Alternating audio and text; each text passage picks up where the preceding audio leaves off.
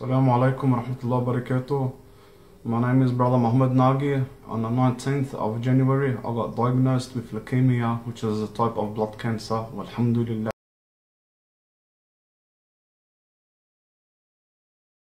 Allah, subhanallah, I got a bit of a rash on my feet. I seen it spread a bit.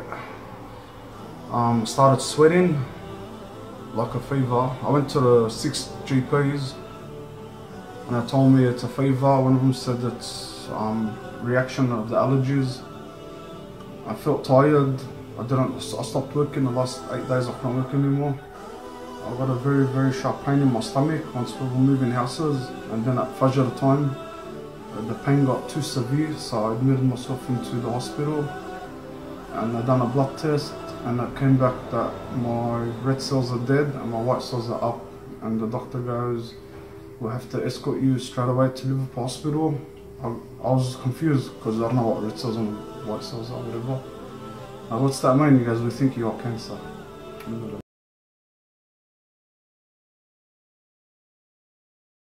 I arrived at hospital.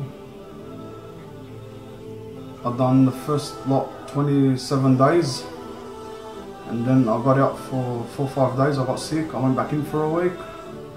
I got out for 10 days. I went back in for a week, and then I got out for about 12 days. Then they called me back in. He goes to me, the professor goes, come back in. We need to give you one more strong dose of chemo before we do your blood transplant. I went in, I go, how long? He goes, 5 days. I ended up staying 23 days. So I've done 65 days in total.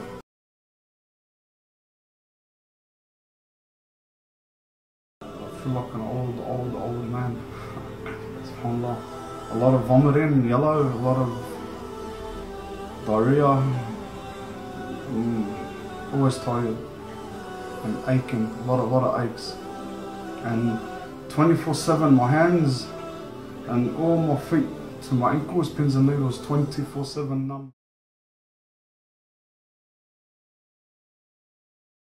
I refused. Why? An appetite. Because the professor told me the last thing that recovers from chemo is your stomach. And in 13 days I had 6 spoons of food.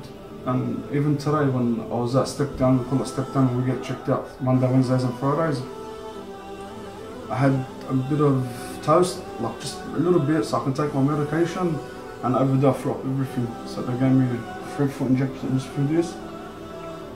It's called a PIC line. That's what they give you all your medicine. It goes into here, all the way through my big vein, straight to my heart. It's about, give and take, about 60 centimeters long. And they're going to be taking that out and putting 3 new ones here, all the way down.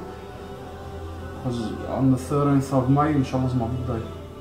After I get admitted on Monday, the 2nd of May, back into hospital for another month. But if I get infections and end up in intensive care, I don't have them.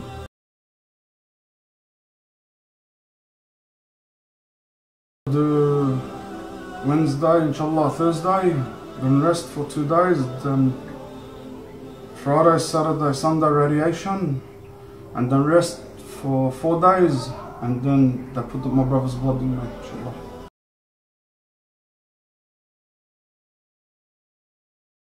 Well, it was.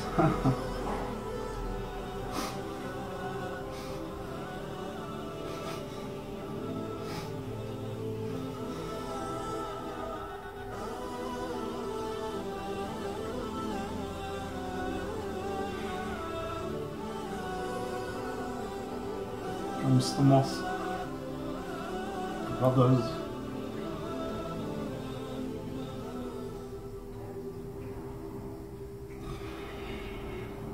Alhamdulillah.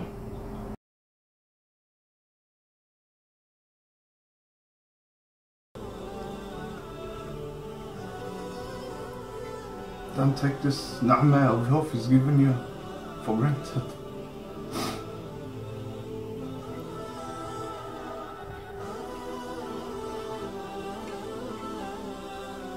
Wallahi, we don't feel death. But mentally, in the hospital, kills you. Can't walk, can't shower.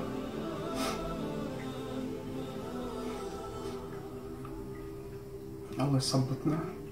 الحمد لله.